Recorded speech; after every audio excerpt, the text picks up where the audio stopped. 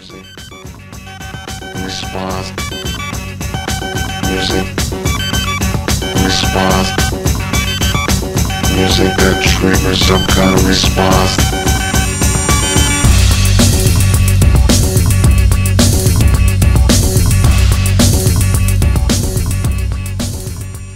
I would like to switch gear a little bit and move on to something closer to the optics. And this is a project called IrSens. It's an integrated sensing platform for gases and liquids in the near and mid-infrared range. And as you will see, it's a rather large consortium of research groups distributed between ETH, EPFL, the University of Neuchâtel, EMPA, and also the Fachhochschule Northwest Schweiz. The need that we want to address here is sensing and sensing chemicals for either application in the environment where you would like to either monitor pollution or do some modeling of the environment, but also some medical application where you would like to sense gases and do diagnostics based on exhaled breath, or also doing on liquid sensing. So basically what we are interested is in small molecules, but as you will see, we're not limited to small molecules. We also can address sort of larger molecules.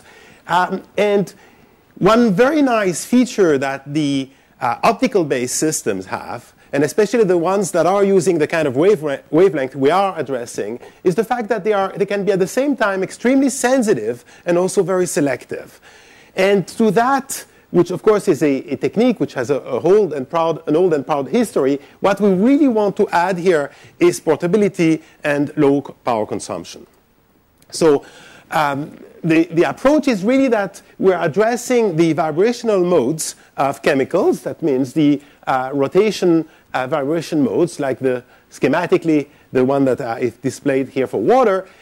What we basically do is we send a laser beam inside a cell where we have those molecules. We detect how much has been absorbed and at which frequency. And obviously, we look at those small molecules or big molecules as little mechanical resonators whose frequency will change either from the chemical nature or also from the isotopical nature. And this is an example of an absorption line. This is just NO measured. And you see you have extremely sharp, well-defined line that define basically the molecule that you want to do. So in the frequency range, what we are interested in and we would like to address is everything between the near infrared all the way to the deep mid-infrared using different sources and detectors. So again, the partners that are contributing actually address all, and that's really what I felt was the extremely positive and interesting aspects of the Nano-Tera, is that we could address many aspects of the same system in an integrated project, which is something rather new in Switzerland. And so we wanted to address at the same time the source, the interaction and the electronics, and also the detector. And so you see that for example, for the gas sensing, EMPA has a key role and the Fachhochschule has a key role. For the sources is ETH and EPFL.